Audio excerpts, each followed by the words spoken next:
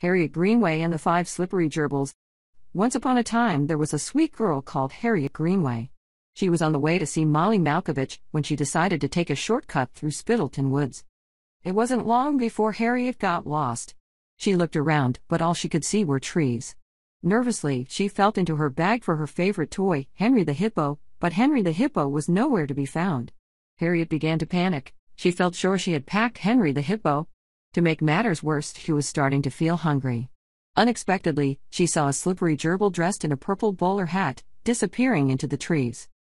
How odd, thought Harriet. For the want of anything better to do, she decided to follow the peculiarly dressed gerbil. Perhaps it could tell him the way out of the forest. Eventually, Harriet reached a clearing. She found herself surrounded by houses made from different sorts of food. There was a house made from muffins, a house made from lollipops, a house made from chips, a house made from cakes, and a house made from sweets. Harriet could feel her tummy rumbling. Looking at the houses did nothing to ease her hunger. "Hello," she called. "Is anybody there?" Nobody replied. Harriet looked at the roof on the closest house and wondered if it would be rude to eat somebody else's chimney. Obviously, it would be impolite to eat a whole house, but perhaps it would be considered acceptable to nibble the odd fixture or lick the odd fitting in a time of need. A cackle broke through the air, giving Harriet a fright.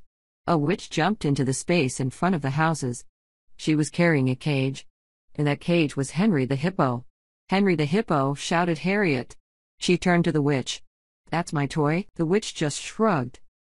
"Give Henry the Hippo back," cried Harriet. "Not on your Nelly," said the witch. "At least let Henry the Hippo out of that cage." Before she could reply, 5 slippery gerbils rushed in from a footpath on the other side of the clearing. Harriet recognized the one in the purple bowler hat that she'd seen earlier. The witch seemed to recognize him too. "Hello, big gerbil," said the witch. "Good morning." The gerbil noticed Henry the Hippo. "Who is this?" "That's Henry the Hippo," explained the witch. "Ooh. Henry the Hippo would look lovely in my house." "Give it to me," demanded the gerbil. The witch shook her head. "Henry the Hippo is staying with me."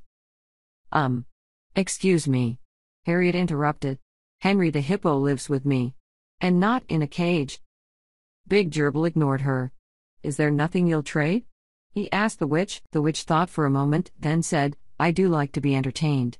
I'll release him to anybody who can eat a whole front door." Big Gerbil looked at the house made from sweets and said, "No problem, I could eat an entire house made from sweets if I wanted to." "That's nothing," said the next gerbil. "I could eat 2 houses." "There's no need to show off," said the witch. "Just eat 1 front door and I'll let you have Henry the Hippo." Harriet watched, feeling very worried.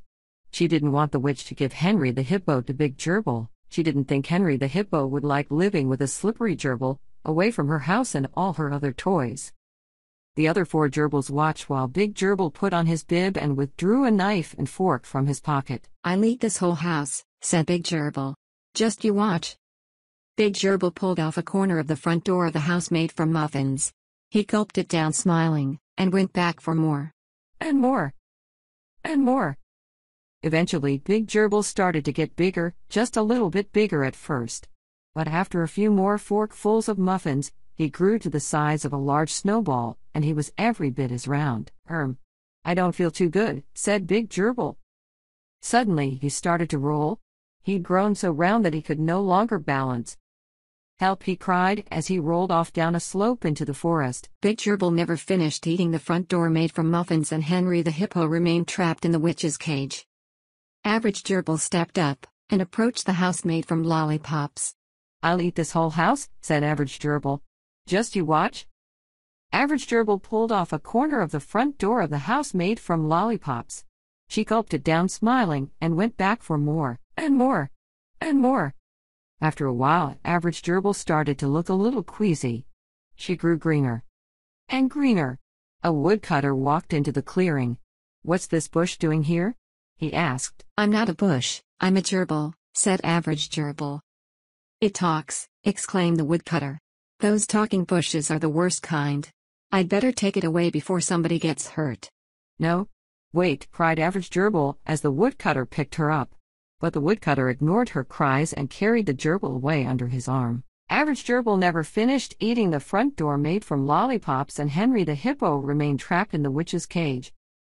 Little Gerbil stepped up and approached the house made from chips. Little Gerbil pulled off a corner of the front door of the house made from chips. He gulped it down smiling, and went back for more. And more. And more. After 5 or 6 platefuls, Little Gerbil started to fidget uncomfortably on the spot. He stopped eating chips for a moment, then grabbed another forkful. But before he could eat it, there came an almighty roar. A bottom burp louder than a rocket taking off propelled Little Gerbil into the sky. "Help!" cried Little Gerbil. "I'm scared of heights." Little Gerbil was never seen again. Little Gerbil never finished eating the front door made from chips, and Henry the Hippo remained trapped in the witch's cage. Tiny Gerbil stepped up and approached the house made from cakes. "I'll eat this whole house," said Tiny Gerbil. "Just you watch." Tiny Gerbil pulled off a corner of the front door of the house made from cakes. She gulped it down smiling, and went back for more. And more. And more. However, on the next mouthful, the food fell straight out of Tiny Gerbil's mouth. She tried to stuff in another forkful of cakes, but once again, the food fell out. There just wasn't enough room left in her belly. "This is just not fair," declared Tiny Gerbil, and stomped off into the forest. Tiny Gerbil never finished eating the front door made from cakes, and Henry the Hippo remained trapped in the witch's cage. Even tinier Gerbil stepped up, and approached the house made from sweets. "I'll eat this whole house," said even tinier Gerbil. "Just you watch." Even tinier Gerbil pulled off a corner of the front door of the house made from sweets. He gulped it down smiling, and went back for more. And more. And more. Suddenly, even tinier Gerbil stopped eating and started dancing. While he danced, he sang at the top of his lungs, "Sweets. Watch me eat all the sweets." "It looks as though the sweets are making you hyperactive," laughed the witch. "Oh no, they're not," cried even tinier Gerbil. "I'm always this excited." With that, he walked into a tree. Bong! Even tinier Gerbil banged his head and fell backwards onto his bottom. He passed out, exhausted. Even tinier Gerbil never finished eating the front door made from sweets, and Henry the Hippo remained trapped in the witch's cage. "That's it," said the witch. "I win. I get to keep Henry the Hippo." "Not so fast," said Harriet. "There is still one front door to go. The front door of the house made from aubergines. And I haven't had a turn yet." "I don't have to give you a turn," laughed the witch. "My game. My rules." The woodcutter's voice carried through the forest. "I think you should give her a chance. It's only fair." "Fine," said the witch. "But you saw what happened to the Gerbils. She won't last long." "I'll be right back," said Harriet. "What?" said the witch. "Where's your sense of impatience? I thought you wanted Henry the Hippo back." Harriet ignored the witch and gathered a hefty pile of sticks. She came back to the clearing and started a small campfire. Carefully, she broke off a piece of the door of the house made from aubergines and toasted it over the fire. Once it had cooked and cooled just a little, she took a bite. She quickly devoured the whole piece. Harriet sat down on a nearby log. "You fail," cackled the witch. "You were supposed to eat the whole door." "I haven't finished," explained Harriet. "I am just waiting for my food to go down." When Harriet's food had digested, she broke off another piece of the door made from aubergines. Once more, she toasted her food over the fire and waited for it to cool just a little. She ate it at a leisurely pace, then waited for it to digest. Eventually, after several sittings, Harriet was down to the final piece of the door made from aubergines. Carefully, she toasted it and allowed it to cool just a little. She finished her final course. Harriet had eaten the entire front door of the house made from aubergines. The witch stamped her foot angrily. "You must have tricked me," she said. "I don't reward cheating." "I don't think so," said a voice. It was the woodcutter. He walked back into the clearing, carrying his axe. "This little girl won fair and square. Now hand over Henry the Hippo or I will chop your broomstick in half." The witch looked horrified. She grabbed her broomstick and placed it behind her. Then, huffing, she opened the door of the cage. Harriet hurried over and grabbed Henry the Hippo, checking that her favorite toy was all right. Fortunately, Henry the Hippo was unharmed. Harriet thanked the woodcutter, grabbed a quick souvenir, and hurried on to meet Molly.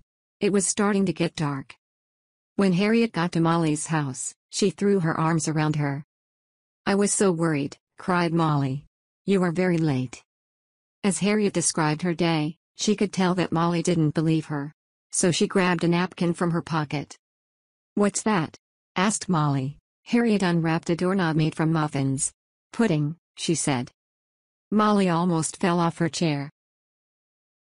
The end.